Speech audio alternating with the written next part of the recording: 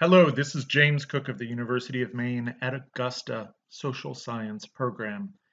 And if we think about crime as a social condition that describes a social problem, how can we begin to understand the patterns of that problem? That's what this video is about. One of the strongest patterns that we can observe in social science regarding crime has to do with the social dimension of age. This is called the age crime curve, in which criminal behavior tends to start in early adolescence, to increase during the adolescent years, and then to steadily decrease throughout adulthood, after young adulthood. It's a general pattern. It has been observed in country after country, year after year, across time. Perhaps gender is the only other variable that better predicts criminal behavior. And age uh, is in some ways a better predictor of involvement in criminal behavior because it predicts not only whether one is engaging in a criminal activity, but also whether one is a victim of a criminal activity. To take a look at the age crime curve, um, in a theoretical sense, we can think about Travis Hirschi's seminal theoretical work in social bonding theory, what he later called social control theory. In a 1969 work, he described attachment to conventional others. So, are you in a social setting in which you are connected to conventional people or unconventional people? Are you committed to your school, to your career, to your family, or are you uncommitted? What is your level of biographical involvement? What in social movement literature is called biographical availability? Do you have time to be going out and doing things? Or is your time committed? And finally, what is your level of belief? Have you been socialized into accepting these conventional norms, partially through what? Attachment to conventional others. So, one of the things that Travis Hirschi described throughout his decades long career as a criminologist within sociology was this notion that there is a period of time in the life course in which attachment to conventional others from childhood through teachers and parents wanes. One is not controlled by those any longer. As one goes through adolescence, that control wanes. Commitment to school and career and family. Commitment to school is waning as one gets a little bit older. One gets freed of that, but is not yet tied down by career and family. Who has the most available free time? Certainly not young children, who are, if you look at especially young children, chaperoned from the home right to the school bus. And then, right when they get off of the school bus, there's often someone waiting to escort them inside, at which point, if they want to go out in a hallway, they need a pass. Um, Time restrictions are different in late adulthood and middle adulthood when individuals are embedded in a family that places time demands on them, embedded typically in a work situation with time demands placed on them, often a circle of friends, a series of voluntary organization memberships, could be in churches, could be in civic organizations, could be committees that people sit on, local governance, all kinds of things that people do that take time away from what might be made available toward crime. And socialization into accepting conventional norms, into accepting the culture around one, is something that happens over time and is more likely to take hold in middle and late adulthood. Not yet in early adulthood. So all of these factors, according to Hirschi, lead individuals who are in late adolescence, when they're getting freedom and they're not yet controlled, to be especially likely to participate in criminal activity. One form of deviance, what we also might think of as a bit of cultural innovation. So if we want to take a look at the statistical basis for this, we can look at government statistics, particularly the Bureau of Justice Statistics, online at bjs.gov. And there's a particular publication that is online. It's a data tool that allows us to look at the most recently available information on arrest statistics. For this data tool, the most recent patterns available are in 2014. So to look at this, we click on that link. We're going to select national estimates. And there are many possible trends here. I'm going to make this larger. But we're going to look in particular on the right at age arrest curves. And then we could look at particular offenses, all sorts of offenses, or we could look at all offenses. Okay, we could look for any particular year from 1980 all the way up to 2014, the last year for which this was updated. We could look at the offense by age for males and for females. Let's take a look at what was going on in 1980. And let's take a look at age in general. Okay, and let's look at all offenses. We can make that graph by clicking the Make Graph button, and then we simply scroll down to see. And what we see here is the arrest rates by age for all offenses.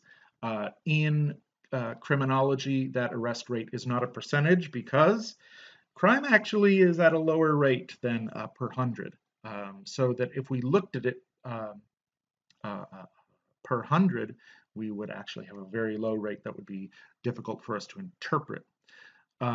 But for 1980, how about the arrests per 100,000? Well, that allows us to get a larger number that is more pleasing to the eye and also a bit more pleasing to those who want to create the appearance of higher numbers, greater numbers of crimes.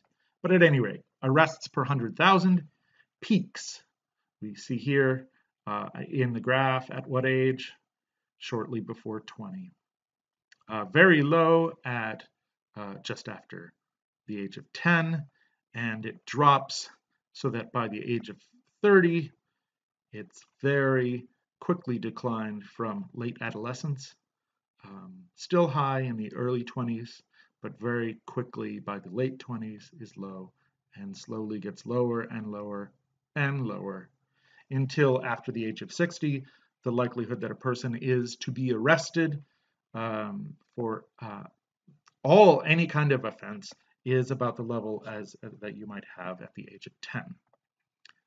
We could take a look at differences according to gender.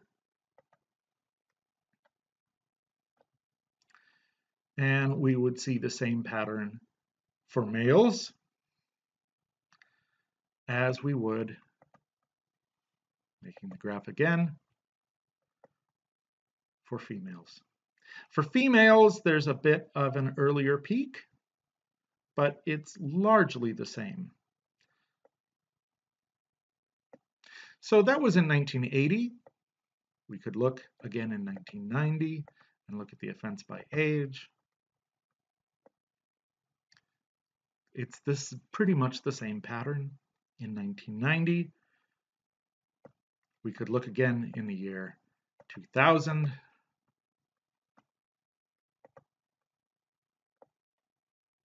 And we're waiting. Year 2000. Here we are. But our weight shows that it's basically the same graph. And in the year 2014, the most recently available year for this data tool. Let's make the graph again. Arrest rates by age for all offenses. Again, peaking slightly before the year 20 and declining afterward. It's a very consistent effect. What if we, instead of varying by gender or varying this pattern by the year, what if we look at particular offenses? How about murder and non-negligent manslaughter? One of the prime categories of violent crime in its severity. Here it's peaking right at year 20, so a little bit later, but only by about 1 year. We see the same general trend and then declining afterward quite sharply. There's a term called, this is a term, it's outdated and it is an official term of the Department of Justice that was recently changed. It used to be called forcible rape. Since then, we have had the cultural understanding that all rape is non-consensual, and so that term has been removed, but in 2014, it was referred to as forcible rape. And we actually don't have data available for that year. Okay, let's see if we have data available for that for the year 2000. Sometimes some data is not available. And there we are. Again, peaking for this violent crime before the age of 20 and then declining. And we could go back in time, all the way back to 1980, and we would see a similar effect. Okay, in which you're peaking around the age of 20 and then it declines. For any one particular year, there might, as you can see, be a little bit of shift about which year gets the top, but it's that general age, late adolescence, early 20s, that's the peak, and then it declines from there. But what about robbery, which is different from burglary, where robbery is a violent crime involving a threat to a person?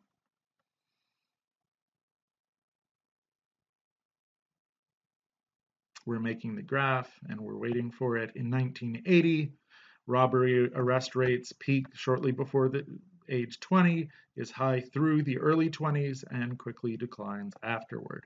If we went forward to 2014, we'd find the same pattern.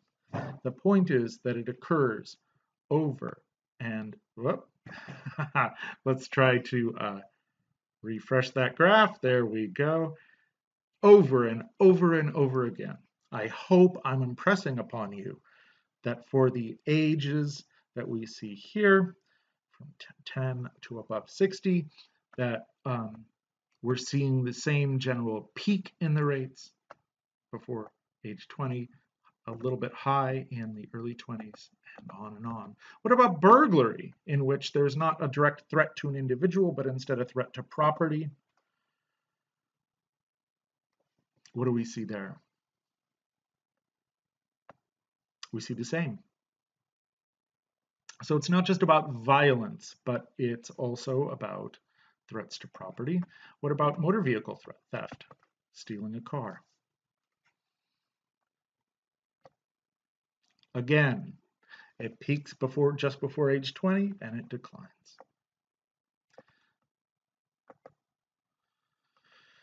What about forgery and counterfeiting? Now here's an argument in which we might expect to see a peak later in age. After all, counterfeiting and forgery is something you have to learn over time, right? Let's find out what the arrests tend to be. Here we do tend to see a little bit of a bulge outward, but still the peak in arrests is just right around age 20. And then there's a general decline afterward. The age crime curve still holds. What about embezzlement? When you think embezzlement and you think someone who's been arrested for embezzlement, what do you think of? What person do you have as in mind with an image? Um, is it a man? Is it a woman? Is it an older man or older woman? Or a younger man or woman? Well, when we think about the arrests that are actually made for embezzlement, surprise, surprise, the peak in the arrests per 100,000 people in each category, each age category, it peaks just before age 20. So we can keep looking at these things. Vandalism, right? Now there's one where you think, oh, vandalism, that's a young kid, right? As opposed to, we think, embezzlement, although it turns out it's the same. Okay, so here it's peaking just before age 20 and then it declines afterward. It's the same. Um, Prostitution and commercialized vice. Peaking in this case a little bit after age 20, but really pretty darn close. The consistency in the overall effect is similar. And we can even think about driving under the influence. Oh, the data doesn't exist. How about drunkenness?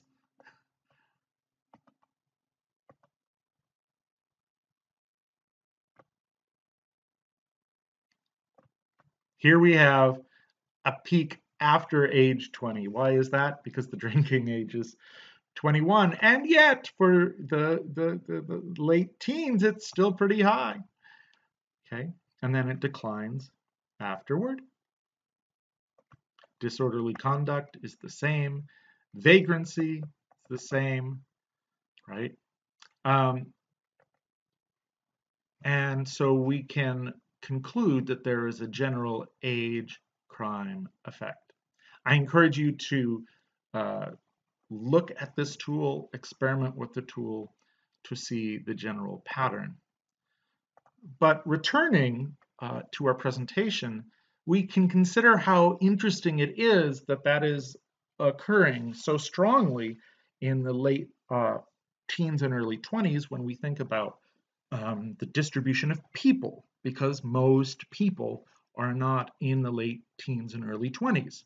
As a matter of fact, in 2014, the year that we were considering, this is data from the American Community Survey and the US Census Bureau, which collects that data. The most common year category of age in 2014 was 50 to 54 years, thanks to the baby boom. More people out there, but less crime. So, one of the things that's interesting about commission of crime is that it happens typically in relationships. People either commit a crime against another person or against another person's property. So there is a pattern in how we associate with other people called homophily, which says we don't just go up to people randomly and commit crimes, just like we don't randomly engage in any kind of social relation. Crime is a social relation between a person and another person, or a person and another person's property. And it turns out that in general, another general social science trend, there is a pattern called homophily, in which people tend to disproportionately, more likely than by chance alone, form social ties with people who are very much like themselves in terms of race, in terms of religion, in terms of levels of education. People associate with people who have similar levels of education, kind of job, occupation, but also in terms of age. People tend to associate with people who are very much like themselves in age. Teenagers associate with teenagers. 20-year-olds associate with 20-year-olds, 25-year-olds with other 25-year-olds, or maybe 24 and 26-year-olds, right? 20-year-olds very rarely associate with 60-year-olds. So that means that there is an age crime curve for victimization as well. The people who are most likely to be victimized are the people in the age range of the late teens and early 20s. Why? Because that's where the most criminality occurs. And criminality occurs along social ties to very similar people. So Bauman-Catalano produced an analysis in 2012 that was looking back at 2008 victimization data from the National Crime Victimization Survey. And it had to do with stalking, in which one person is following another person around, going to their home, threatening them. And in the National Crime Victimization Survey, victims of stalking were asked, well, what is your age? And then they were asked to describe what is the age of the person that is stalking you? What do you perceive their age to be? And in some cases, they knew very clearly. And in some cases, they didn't. And they said, well, make a general guess in an age category of were they under 18, 18 to 20, 21 to 29, 30 to 39, 40 to 49, or were they 50 or older? And then the victim of stalking was asked the same question. Now, you can read this graph like a topographical map, like looking at mountains from above. And the lowlands are places where 0 to 10% across a row, right, of victims, 0 to 10% of responses occur. So for those who are victim age of 50 or older, less than 10% of the offenders they report are under the age of 18 or at the age of 18 to 20. Maybe 10 to 20% of them are in that 21 to 29 age range. And then what if 30 to 40, we get into the 20 to 30% of responses. But where are most responses? 40 to 50% of responses, the majority, or 30 to 40, but it's in the also saying that they are 49, 50 years of age or older. As you get victims who are a little bit younger, it turns out that the most common response is that also their offenders were a little younger. When you're getting to the point where you're talking about victims who are in their 20s to 30s, guess what? Their offenders most often, not always, but most often are in their 20s and 30s. And when you're talking about folks in their late teens to early 20s, the National Crime Victimization Survey does not interview very young people. It turns out that most of the people who stalk young victims are also young offenders. And what this means is that if there are more young people, you will expect to see more young people who are offenders. You'll see more young people who are victims.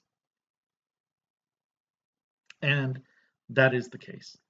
If we're looking at the percentages of those victims who are in different age categories, the highest percentage is in the late teens, early 20s.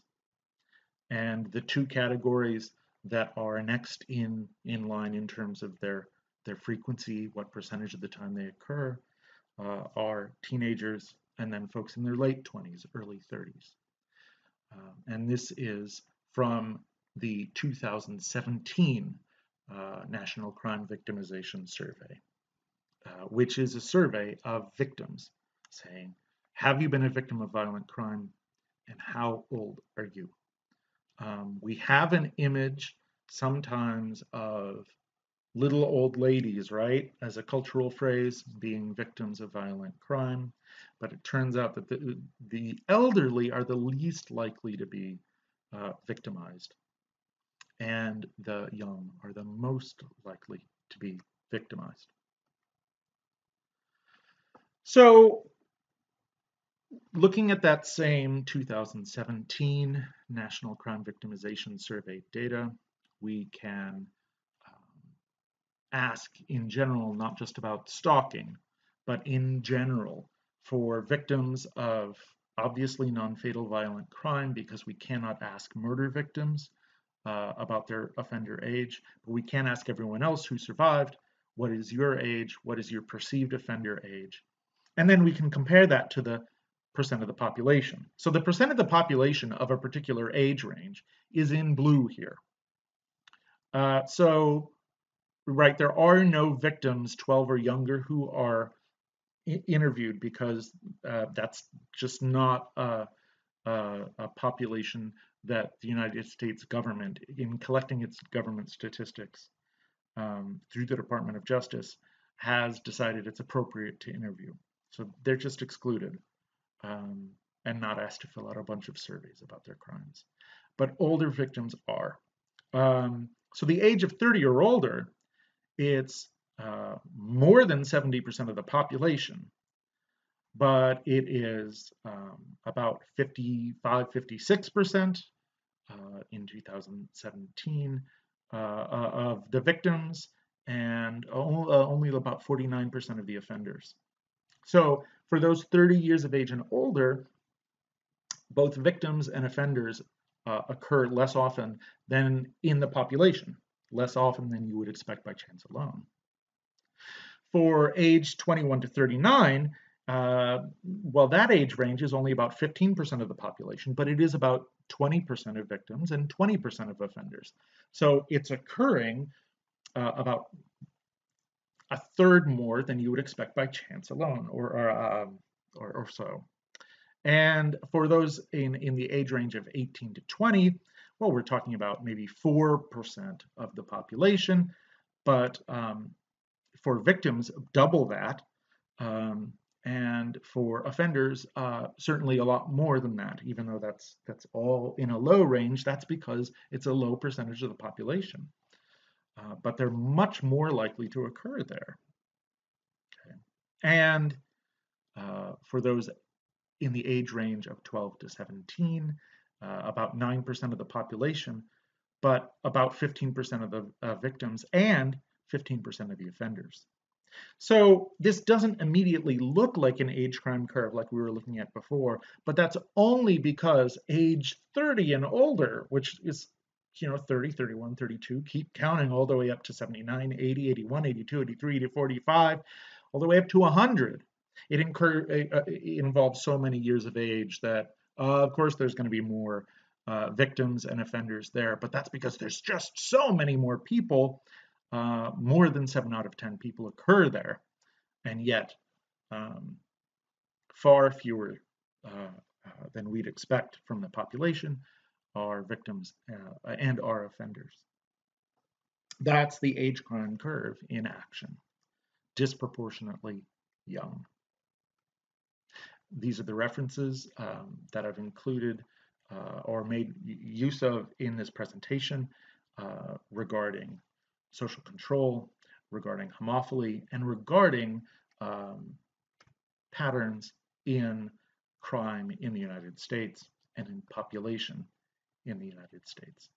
Take a look at them yourself if you're interested in replicating this data from the United States government regarding a very pressing and important social issue.